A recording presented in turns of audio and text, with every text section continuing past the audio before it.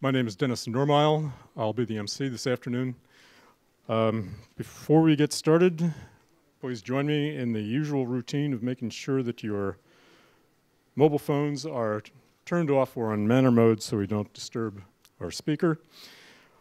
Our speaker this afternoon has a very long and distinguished career in studying the effects of radiation on human health. He is a former advisor to WHO and has served in many both public and private capacities at various universities and advising various international organizations on the effects of radiation on human health. He is in Japan to speak at a two-day symposium that takes place on Sunday and Monday. The Citizen Scientist International Symposium on Radiation Protection. I think everybody has gotten a handout on this if you are interested in attending. He has also just published a critique of the United Nations Scientific Committee on the Effects of Atomic Radiation report on the effects of Fukushima that was published earlier this year. His critique appeared in English in the October issue of Kagaku magazine. I think this was handed out as well. Did everybody get a copy of that? If not, it's available online, and I can give you the link later. And his description of the shortcomings of that report and the effort by UNSCARE to address the health effects of Fukushima will be the topic of his talk this afternoon. Please join me in welcoming Dr. Keith Baverstock. Well, thank you, Mr. Moderator, for that kind introduction, and thank you for the invitation to come and present here. I guess I just... Oh, I'll do it with this. No. Do you know how I make the slide go forward?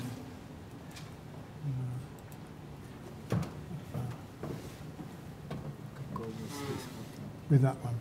Okay. Yeah. Okay, thank you. Okay, I want to start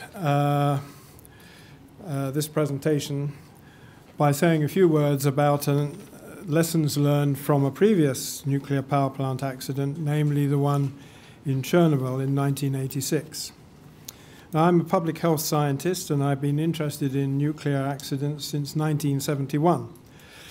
My program at the World Health Organization in 1992 was instrumental in uncovering the outbreak of childhood thyroid cancer caused by exposure to radioactive iodine after the Chernobyl accident.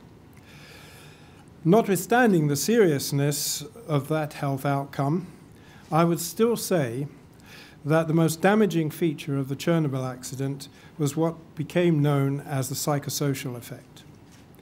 At its root, the psychosocial effect is about trust. Trust in the authorities whose job it is to protect public health. At the time of the Chernobyl accident, the authorities in the Soviet Union did not disclose the full facts concerning the extent of the accident at the outset, and as a consequence, they lost the trust of the public when the true situation became clear. The psychosocial effect is therefore preventable. After the Chernobyl accident, the United Nations organizations, the World Health Organization, International Labour Organization, Food and Agricultural Organization, the United Nations Children's Fund, and the United Nations Development Programme, and the International Atomic Energy Agency developed legally binding frameworks specifically to protect public health in the event of future nuclear accidents, both from the pathological effects, cancer, etc., of radioactivity, and the psychosocial effects. The international organizations, therefore, with the consent of their member states, undertook a role in protecting public health alongside national programs. The protection framework was firmly based on scientific principles and scientific evidence. The role of the United Nations Scientific Committee on the Effects of Atomic Radiations, UNSCEAR, although not an active party in the public health protection framework I've just described, stands in a kind of supervisory role in terms of authenticating the scientific basis for the framework. It also provides an assessment of the levels of radioactivity and risks of exposure to radioactivity following a major accident. Now, given the importance of the psychosocial effect, UNSCEAR has a special obligation to be timely, transparent, comprehensive, independent, and truly scientific in this important task. My criticism of UNSCEAR is that it has been none of these things, and most importantly, it has not taken a scientific approach. So I will briefly outline my criticisms under the headings I've just given you.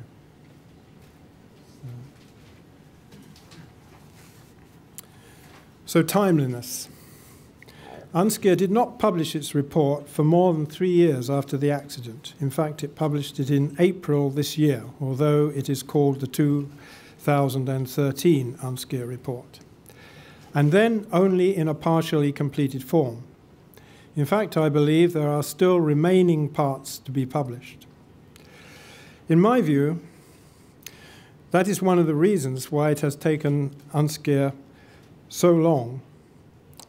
It is, in my view, one of the reasons why it has taken UNSCEAR so long is that the United Nations Public Health Protection Framework, under the leadership of IAEA, did not function initially. Indeed, it seems that there was an interval of at least 3 to 4 days before the framework started to function. For whatever reason, the 2013 UNSCEAR report was too late to be effective in mitigating any potential psychosocial effect. Transparency.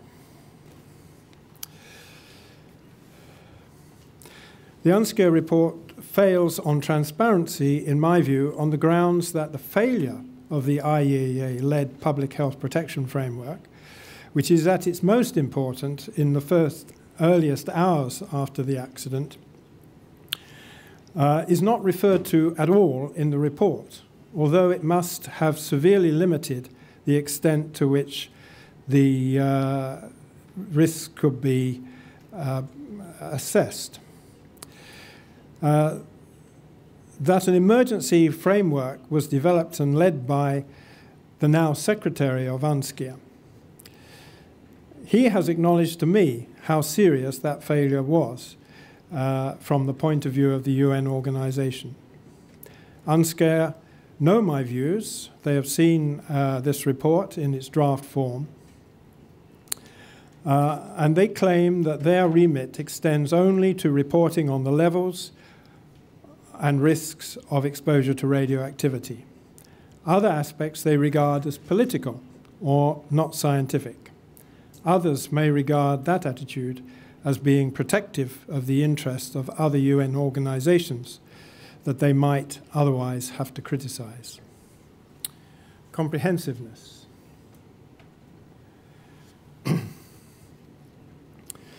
The difficult part of a radiation risk assessment after a nuclear accident is to determine the doses in the very early hours of the period in which the releases occur. The exposure route here, in addition to external radiation, is from immersion in the radioactive cloud and internally radiation from inhalation and to some extent ingestion. It is necessarily an imprecise process, relying on sporadic measurements and modeling based to some extent on knowledge of the source term.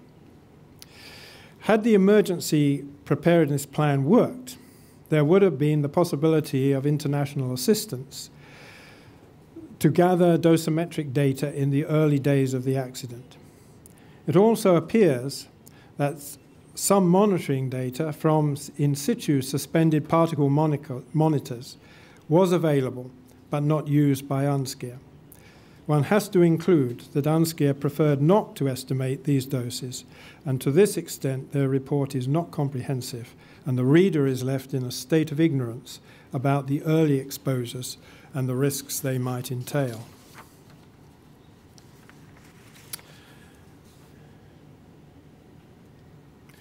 Independence. What is crucial to a risk assessment such as that prepared by UNSCEAR is that it is independent of those who might have a vested interest in the outcome. Here UNSCEAR fails on several counts. Firstly, its members are nominated overwhelmingly by national governments with nuclear power programs that have high economic importance, and those same governments also provide funds to UNSCEAR. It is clear that UNSCEAR has at least a potential conflict of interest in that it may serve the needs of its benefactors, presently 27 nations, at the expense of non-nuclear nations, and there are currently 193 member nations in the UN, many of whom are potentially subject to fallout in the event of nuclear accidents, without, incidentally, getting the economic benefits of nuclear power. UNSCEAR could have published the CVs of its members, including their publication records in the field of risk assessment, along with signed statements declaring any conflicts of interest, such as employment in the nuclear industry. This is a standard procedure for the United States National Academy of Sciences in similar circumstances. What is notable to me, as someone with a long-term experience in the field of radiation risk assessment, is that few researchers that have been critical of the nuclear industry and the nuclear lobby are involved in the preparation of the UNSCEAR report. Crucial to the estimation of doses in the early period of the accident is the so-called source term. This is the amount of radioactivity of different isotopes released from the stricken reactors. As 3 cores melted and produced several plumes of radioactivity over more than a week, these are very important and complex sources of risk. Of several estimates of the source term available to UNSCEAR, they chose to use one published by the Japan Atomic Energy Agency, raising the question of whether this organization is independent of the owners of the nuclear reactors, TEPCO, or any other party with a vested interest in the consequences of the accident. The Japan Atomic Energy Agency source term was the lowest among several estimates of releases. For example, its value for the isotope cesium-137 is 6 times lower than that of an international group. To date, the UN agencies have produced 3 reports on the Fukushima accident, 2 by the World Health Organization and 1 by UNSCEAR. I am told a 4th is about to be published by the International Atomic Energy Agency, the IAEA. However, it would be wrong to assume that these 4 reports have been prepared independently of one another. At a recent international symposium in Fukushima City, a senior management staff member of the WHO claimed that the UN agencies collaborated closely in making health outcome risk estimates. So, none of these reports are independent of one of the other. Finally, I come to my most major and important criticism, because the S in UNSCEAR stands for scientific, United Nations Scientific Committee on the Effects of Atomic Radiations. A truly scientific report, such as might have been produced by the US National Academy of Sciences, would be all the things that I have listed: timely, transparent, comprehensive, independent of all vested interests. And so my foremost criticism of the UNSCEAR report is that it doesn't qualify, as UNSCEAR claims, as a scientific document. In fact, the report shows many features that can be interpreted as downplaying the importance of the accident from the public health perspective. I showed UNSCEAR my criticisms before they were published, And they have had the opportunity to publish, as I suggested, the CVs and publication records of its members. It has failed so far to do that.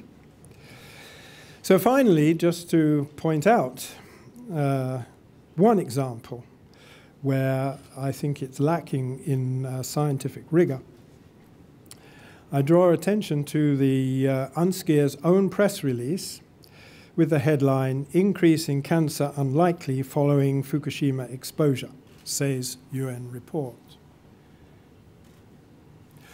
But we don't have to go far into the report. In fact, to page 74, and we find a distribution of worker doses is provided for the 1.5 years after the accident.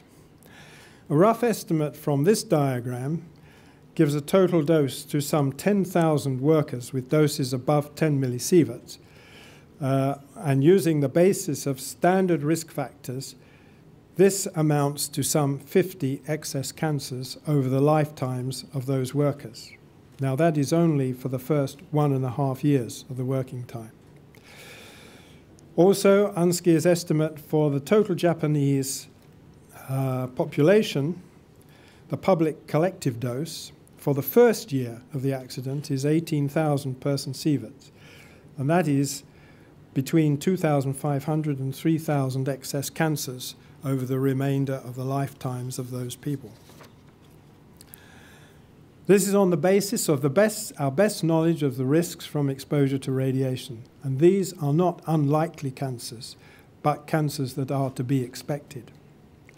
They may never be identified as in specific individuals as a Fukushima-caused cancer, but they will occur.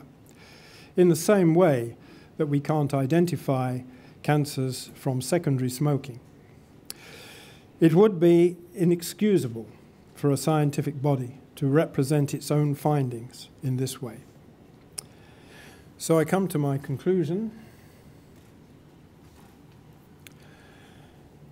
It has not satisfied, this report has not satisfied the primary requirements of a scientifically sound risk assessment.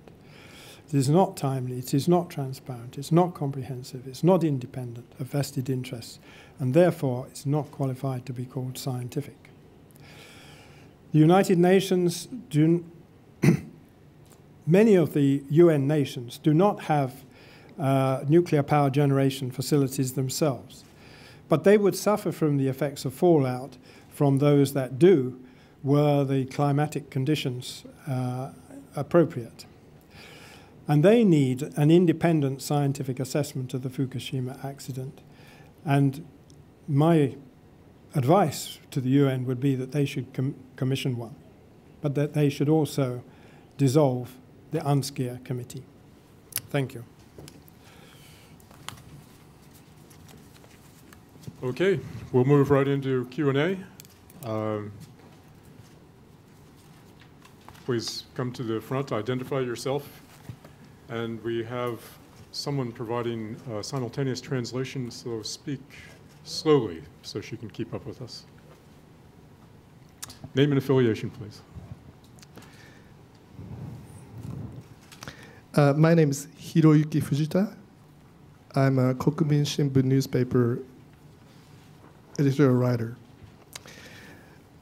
I'm not a scientist, but I'm an associate member of Scientists for Accurate Radiation Information. Yeah. Dr. Wade Allison, Professor Emeritus of Oxford University, is one of the scientist members. Now, according to him, for example, so-called low-dose radiation, let's say 100 millisievert or less, not so bad for human health, according to the scientific research. And all the scientific knowledge rooted on the experiment of the fruit fly, as you know, perhaps. So your understanding of or observation scientifically is not valid according to the let's say Sally's understanding. So how would you comment on this line of argument? Yeah, I can certainly comment on that, no problem at all. Wade Allison, do you know what his scientific expertise is? Physics. 40 years. Yes, 40 years of physics. Yeah. Not public health, not medicine, not biology. So, yes, Wade Allison is a very highly respected person, I gather. He was the master of Keble College at one time. He's written a book on radiation, and I did a review of that book for the journal called Lancet in the UK. They didn't publish the review because I said this book was highly entertaining and would find a place on any shelf of fiction books. It is fiction, that book. His idea that biology can be likened to, well, I think he used the Forth Bridge. Do you know about the Forth Bridge? Could you explain for the second? The Forth Bridge is a bridge across the River Forth in Scotland, and it is long enough that painting it takes around 4 years to complete from one end to the other, so it is then necessary to go back to the other end and start painting again. So they are forever painting the Forth Bridge, and it has lasted a long time, and it has withstood a lot of weather. And this is Allison's model for biology, that a biological system can withstand a lot of small events, but not very large ones. So painting is, you don't need to do anything structural to the Forth Bridge to keep it there. You only need to paint it, and then it won't rust away. But if a big storm came, it would demolish the bridge. Well, biology is not like that. Biology is much, much more complex. And we don't have to rely on work on fruit flies to know what the effects of radiation are. We know what they are on human health. We have a lot of epidemiological information, which he ignores. I think the man is dangerous. I think you are putting yourself in a dangerous position if you believe him. I volunteered to him in an email to have a debate with him in Oxford, and he didn't think that was necessary. So perhaps I think you know where he stands. He's a crank. Thank you.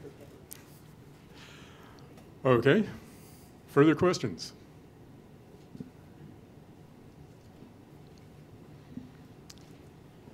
Peter?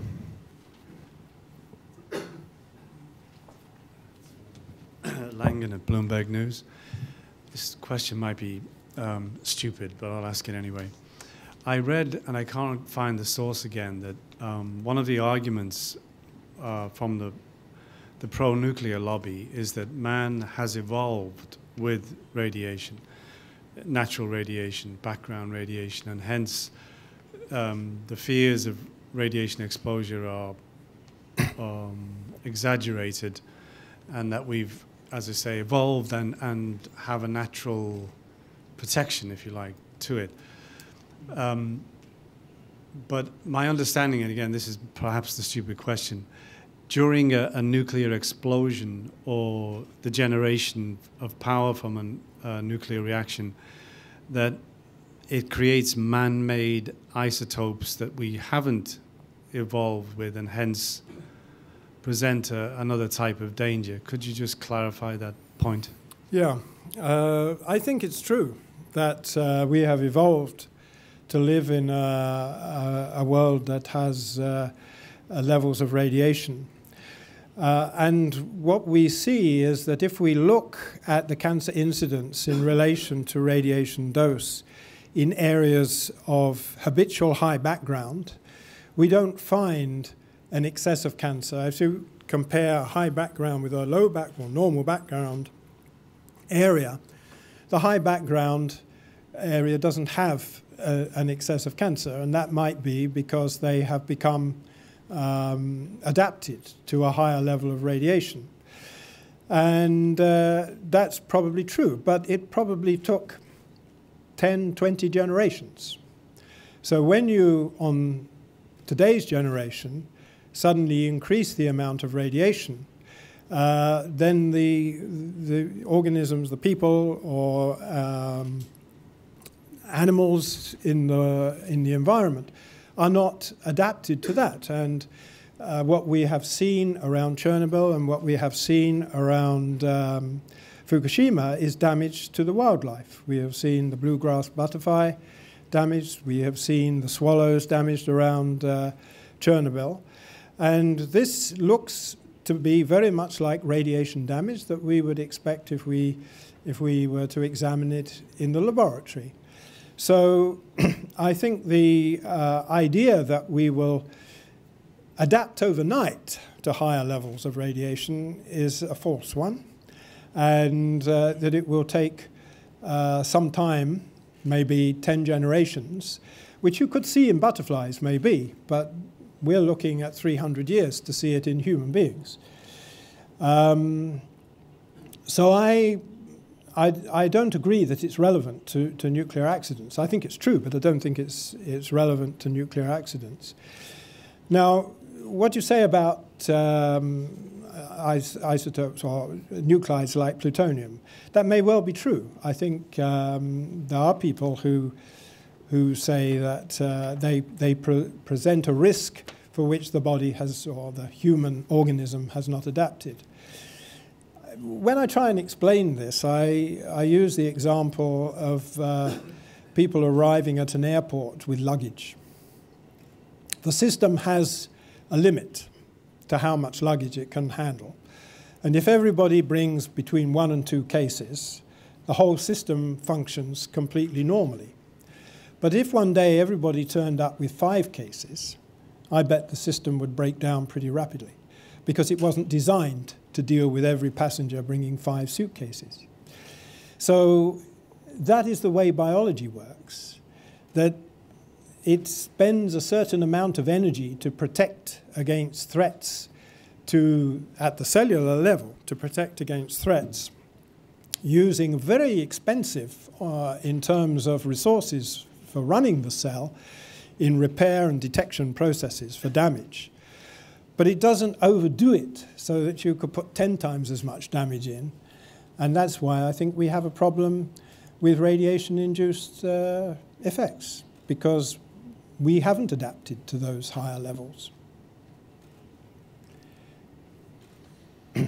Christoph?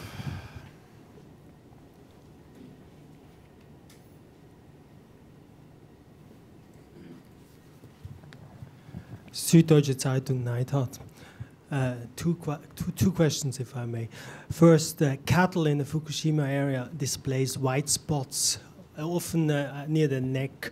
Do you have any, and it's pretty obvious that they didn't display these white spots before the nuclear accident, so it's pretty obvious that it's somehow connected.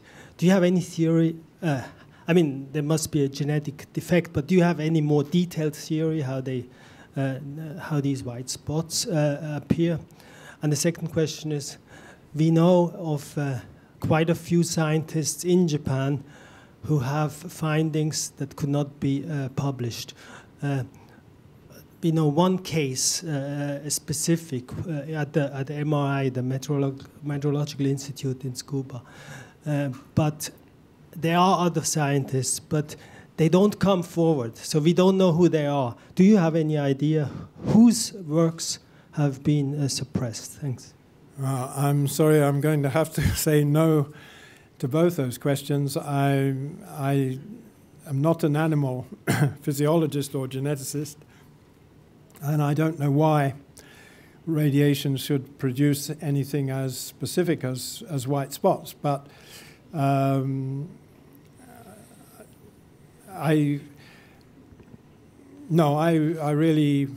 would need to know a lot more, I think. Probably I couldn't answer it even then. You probably need to take that question to a biologist more in that area. And no, I don't know about work that cannot be published here. I haven't come across that myself. But then I don't spend that much time here. Yes, Daniel?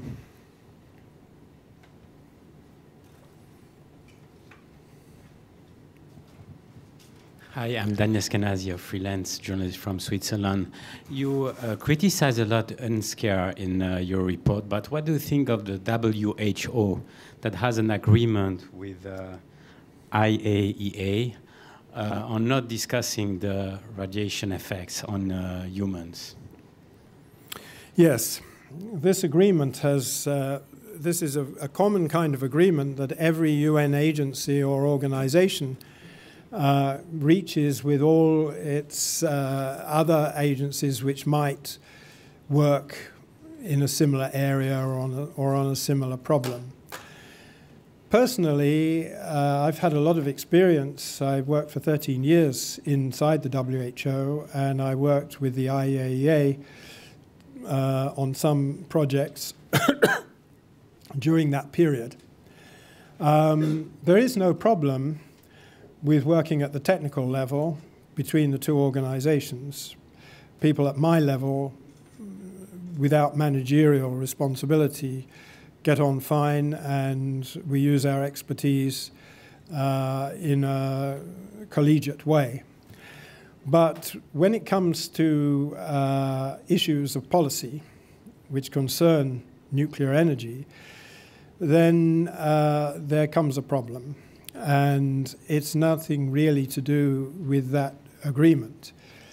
It's to do with the fact that,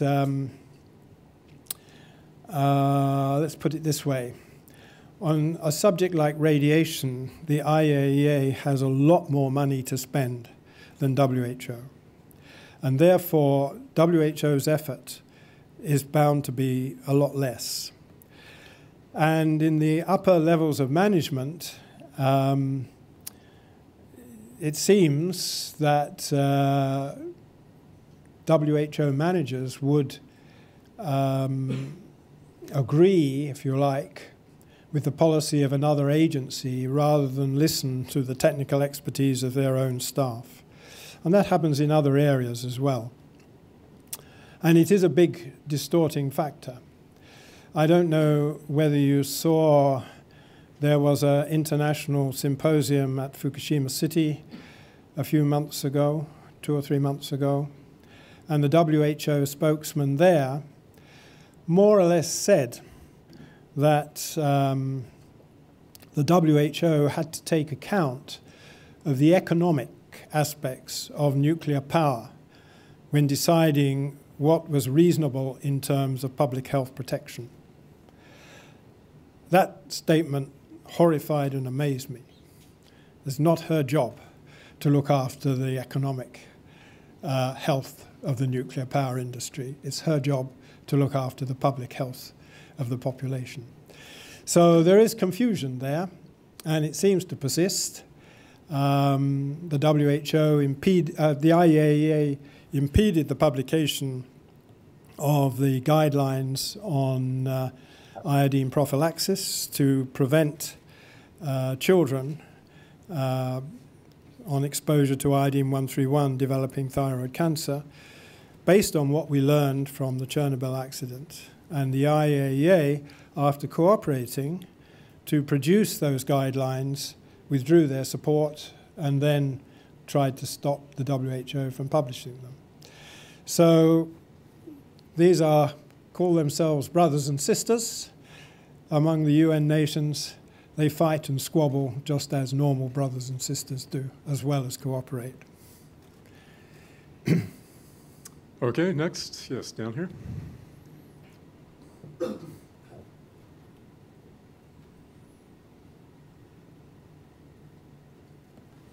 私は NHK の、亀谷と言います。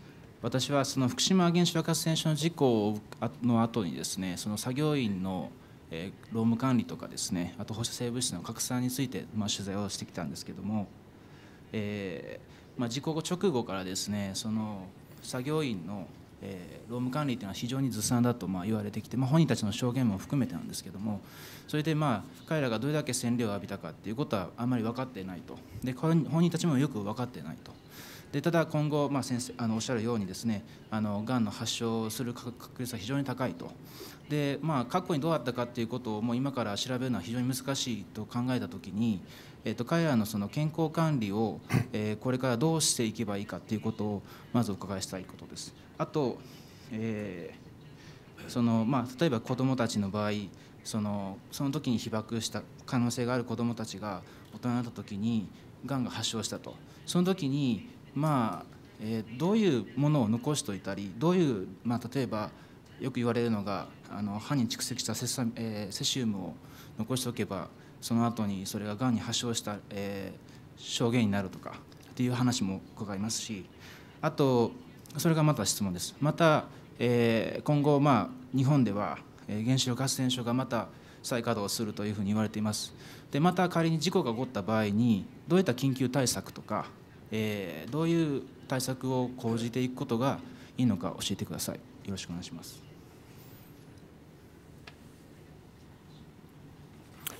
Okay, for the first question, it is inconceivable that the workers could handle that accident without considerable exposures and without the appropriate consequences in terms of health, and that would be cancer and possibly non-cancer diseases.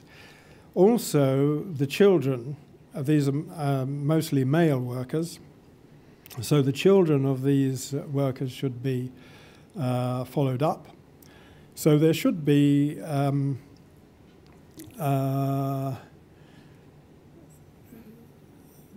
kind of registers of people who worked with their doses, and they should be traceable through their registers.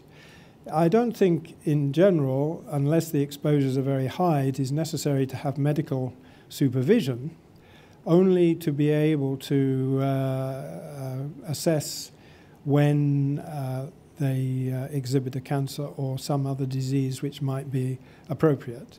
I would say circulatory disease would be one thing to be added to cancer for the adults. The children of the workers should be followed as well, and there should be a register of those and the dose that their parents received and which of their parents was the worker, the exposed worker. And they should be followed for birth defects and cancers and perhaps even other diseases as well. And the only thing that you can do, there is no way of looking at a person and saying he's a likely candidate to have a cancer. It's just not possible to do that until the cancer is diagnosable, until you have symptoms. So cesium on the teeth is a fairy tale. It's not solid evidence for anything. But it is going to be important to have those registers set up now, because it becomes very much more difficult in the future to trace those people. As for the emergency response in the case of a future accident, of course, it is the national responsibility to maintain that emergency system. And it is a national responsibility for those who signed up to it to cooperate with the United Nations and the IAEA in particular. So I would say it's a question for many national authorities, not just Japan, and for the United Nations organizations, and particularly the IAEA, to put back the wheels on the broken system that this accident has revealed. Now, I am no longer working in the United Nations system, so I don't know whether any progress is being made on that. But I do know that in some European countries, they have been looking at their nuclear emergency response plans and appropriately modifying them in the light of what took place in Fukushima. Further questions? Yes, Kurt?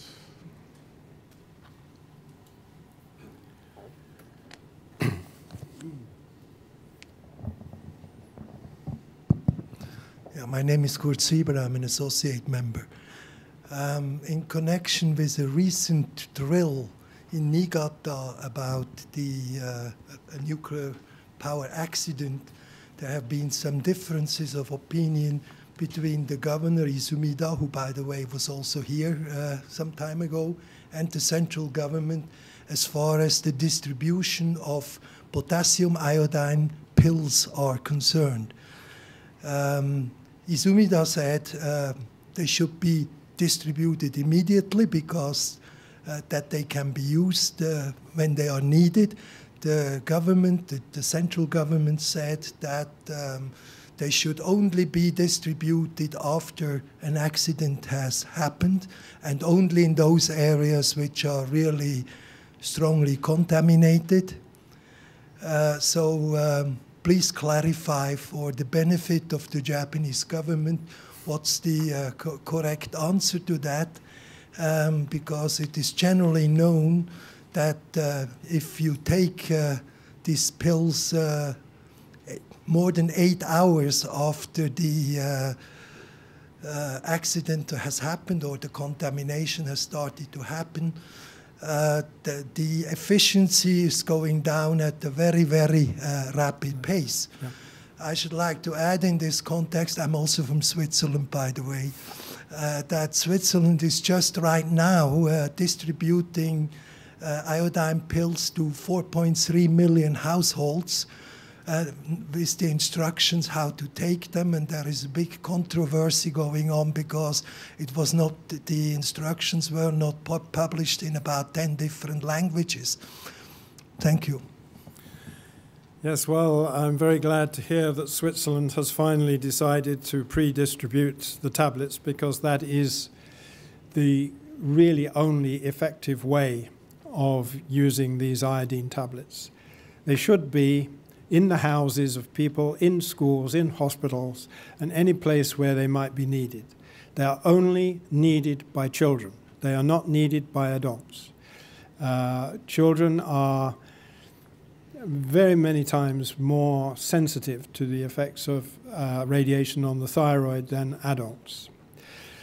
So yes, it is pointless to wait until the accident has happened to distribute them, because even the distribution process will take 2 to 3 days, even at the most efficient. So they should be pre-distributed. They should be exchanged at least every 10 years.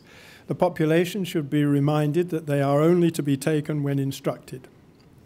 That is the advice that the WHO eventually was allowed by the IAEA to publish around 2003, I think. So yes, it's extremely important, and it seems that the distribution of thyroid tablets around Fukushima was sporadic, and many people didn't get the benefit of them. So yeah, you're absolutely right that pre-distribution is the answer.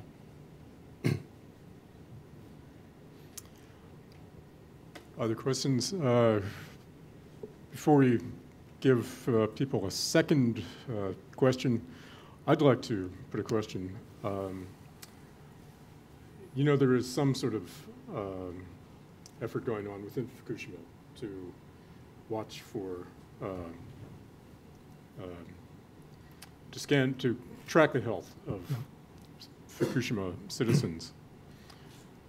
To address a lot of the questions about whether whatever they find is due to radiation or from other causes, should the government have established a control group so that they can compare what happens in Fukushima with, you know, and tell whether it's normal or can be traced to radiation exposure? Did the Japanese government miss an opportunity here? Yes, I think so. We're talking primarily about scanning for thyroid disease, are we? I know that's one objective. I don't know, I forget the details of their program. Yeah. But I think they're more encompassing than just watching for Well, there is, but screening, I think, is primarily for thyroid. But I may be wrong about that. But I mean, certainly there is screening going on for thyroid. And yes, of course, a control group is necessary if the screening is to yield any scientific results. If the screening is for humanitarian reasons alone, which is really to satisfy the fears of the public, then I suppose you don't need a control group. But there's always the temptation, once you start one of these processes, be it a scientific one, then to convert it to a humanitarian one, or it being a humanitarian one, converting it to a scientific one. And we experienced that problem with the Chernobyl accident, and quite frankly, the two types of project need such different things that it's not really possible to run them both in parallel. So either you're going to do it for purely humanitarian reasons, then you are not concerned with a control group. You're only concerned with making sure that people understand that if there's something happens, they've got a diagnosis there. In terms of science, you can't do anything useful, particularly if you implement new technology, as was done in this case for the thyroid scanning. It was very much higher resolution than had previously been used for this purpose. And therefore, it may have detected things which were what we call prevalent in the population and not just incident. So they may have been there in, say, an 18-year-old from when he was 5 years old, before the accident occurred. But we can't tell that if there's just one round of screening. Now, I think with good foresight, it's been decided there will be 2 rounds of screening. The first round, I understand, is finished, and the second round will be starting soon. If the number of cancers increases in the second round, then there is a problem with causation probably by the accident. But if it doesn't increase, then what we've seen to date is the result of conditions which are prevalent in the population and not necessarily incident. So they may not be associated with the accident. So it's quite complex thing, and there are 2 sides to this coin, if you like. Of course, it's good to get rid of disease, but it's not good to operate on somebody for something which isn't going to turn into a disease. And many of these screening processes throw up conditions which never turn out to be a cancer. For example, we all in this room have several small occult cancers in several tissues, and yet in all probability none of those will appear as a disease, let alone a cause of death. It's just a fact that these very small cancers, which seem to be contained, are present in tissues, and they don't develop into anything that's life-threatening at all. So there is no point in taking a thyroid out for one of those. And the thyroid is one of the tissues that does certainly have those occult cancers. So there's 2 sides to the coin. Of course you want to prevent disease, but you don't want to impair somebody's life by taking away their thyroid and committing them to thyroid hormone treatment for the rest of their lives on the basis of something which will never turn into a disease. Another, for many of the people in this room, prostate cancer is another example where screening can produce a lot of false positives, create a lot of damage for no good reason at all. Personally, I say no to a PSA test every time. Before we give people an opportunity for a second question, is there anyone who has not asked a first question who has a first question? If not, then we'll go to round 2. Fujita-san. Wait. Okay. Yes, back here.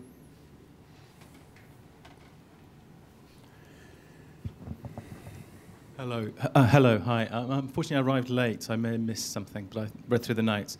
My name's Gavin Rees, and I'm visiting Tokyo. I work for the DART Centre. We're an organisation that works with journalists around issues to do with trauma. And one of the things that you mentioned was the psychosocial care and responsibility of the government. And you've talked a little bit about the importance of trust as a factor in building that. I wonder if you could speak a little bit more fully and maybe talk about some other factors that you think are relevant. And one thing that occurs to me may be of interest to people is that a lot of these communities are farming communities, and there are concerns about the produce, the natural environment, and crops and so forth. So if you could speak to that, please. Thank you. Yeah. Yes, I mean, before Chernobyl, what we now refer to as the psychosocial effect was called radiophobia, mainly by the nuclear industry.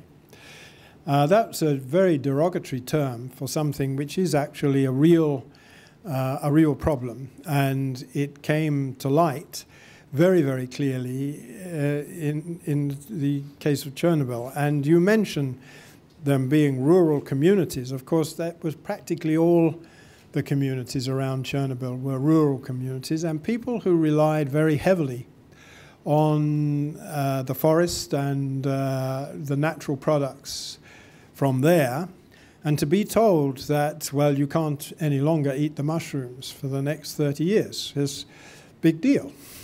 But there's also an effect on them, I think, of feeling that their environment wasn't any longer safe for them.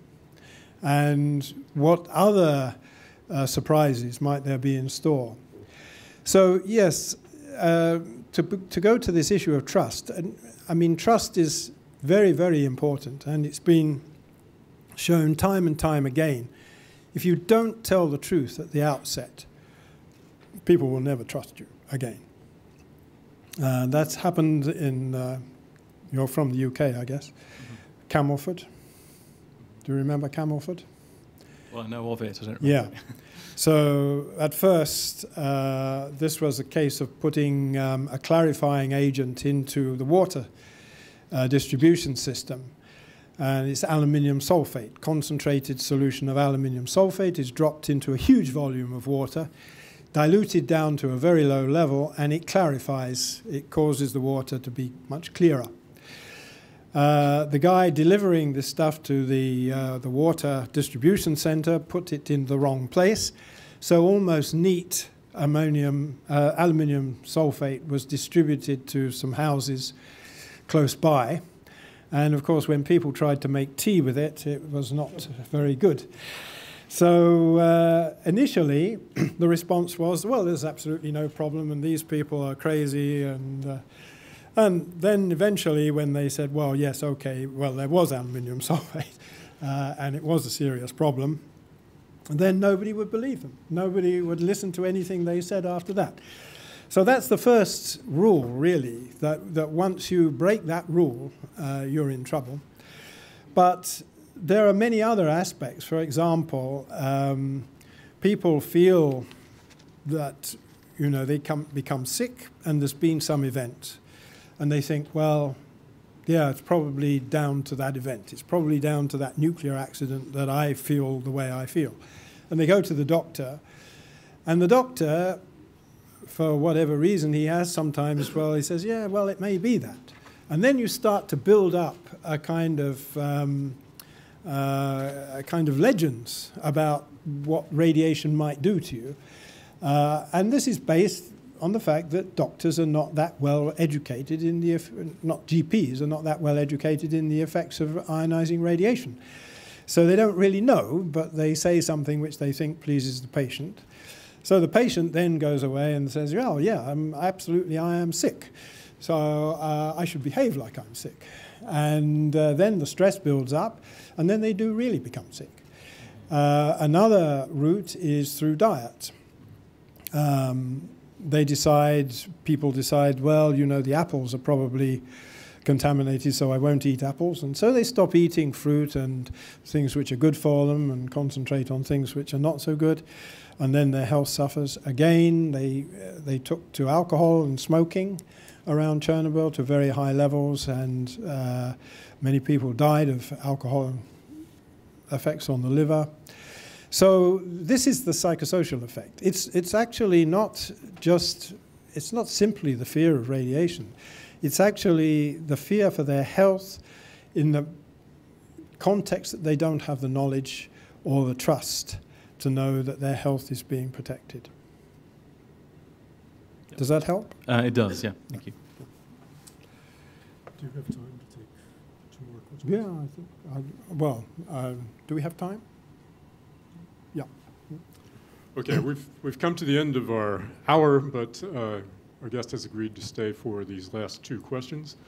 Fujita-san first, and then Christoph.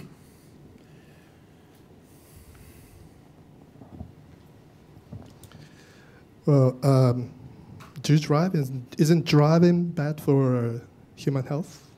Consequently, driving. Well, okay, but apart from that, my question is it justifiable to evacuate and kill hundreds of people simply fearing unknown effects in the future? Well, you know, these are not unknown effects in the future. I mean, if you're speaking to Wade Allison, tell him we're still open to debate. Yeah, okay. Well, it's not the fear of things in the future. I mean, it's very real. We know that exposure to natural background radiation, most people will agree. Even the National Radiological Protection Board in the UK says that 6% of cancer in the UK is due to exposure to natural background radiation. This is not the fear of something imaginary in the future. These are real. It doesn't affect everybody. Smoking doesn't affect everybody. My father smoked over 40 cigarettes a day for most of his life, and he didn't die of lung cancer. He lived to 95. So hundreds of people killed to sacrifice. Well, who are these hundreds of people killed? Where are these hundreds of people that are killed? Okay, Fujita-san, please, let's not get into a debate. Anything further to say about that? No. Okay. Christoph.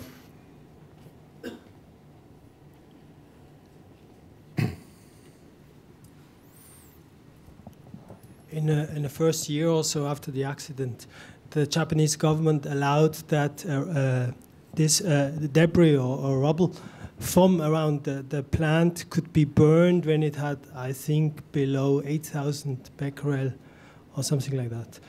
I don't remember the number. Now, what they did then, they just diluted it with non-contaminated rubble and burned it in incineration plants more or less all over the country. Now, from a public health point of view, this obviously increases the background radiation. Do you think that was acceptable? Well, if you've got a certain amount of, let's say, radiation dose to distribute, it doesn't matter whether you give it to a few people in high doses or you give it to a large number of people in low doses. Within limits, of course, if you give it all to one person, you can only kill one person. But I'm talking about if you give it to a few thousand to giving it to a few million, then that dose is in man-sieverts. And man-sieverts converts directly to casualties, to extra cancers. So by diluting it, if it's milk, it doesn't make any difference. If you've got a certain amount of dose to deliver in milk, you can deliver it to 1 million people or you can deliver it to 1,000 people. You will get broadly the same public health result. Dilution doesn't help. So that was unacceptable? I think it was unacceptable. Yeah, it's the wrong thing to do. Okay. Last call for questions. Okay, Peter. And this will be our last question. Having been at the World Health Organization for so long, it'd be fair to say perhaps that you've broken ranks in terms of coming out with these criticisms of those UN bodies. Amongst scientists in your field or of similar views. Is there any kind of growing body of independent views that may coalesce into something that could be a voice that better represents what you're saying? Well, yes. I mean, I am rather pessimistic about what has happened in the scientific field. And I feel that, I don't have time to go into all the details here, but if you like, the science establishment has kind of conceded the ground. I mean, many of them have been bought in, for example, by the nuclear industry, but also in other areas by the pharmaceutical industry, by the tobacco industry, by the sugar industry, by the salt industry, you name it. It's difficult now, increasingly difficult, to find independent scientists who haven't been associated with those industries. Because universities are funded through those industries. So the very seed corn, if you like, of the scientific community is subject to those problems right from the beginning. And what I think is, and the reason I come here to these meetings, is that this is a citizen scientist organization. I think that's where the future lies if this situation continues. That instead of relying upon the national establishment to protect public health, the population, the citizens, have got to get involved and push and use what independent... There are independent scientists in the radiological field. None of them are involved in the UNSCEAR report or the WHO report, but they're there and they're publishing. And if the media gave them more coverage, then that would help as well. So there is a role for the media here in addition, but primarily citizens and citizen scientist organizations like the one CSRP, which I'm attending at the weekend. I think is where the future lies, sadly. Okay, we will end on that note that media does matter. I'm glad to hear that, actually. Yes, absolutely. As a token of our appreciation for coming by, we'd like to give you a one-year honorary membership to the Foreign Correspondents Club of Japan. I understand you come here quite a bit, so please come back and visit us again. Okay. Thank you very much. Thank you. Okay, and thank you to our interpreter this afternoon, Yukako Ninomiya. Thank you very much, and thanks to all of you for coming.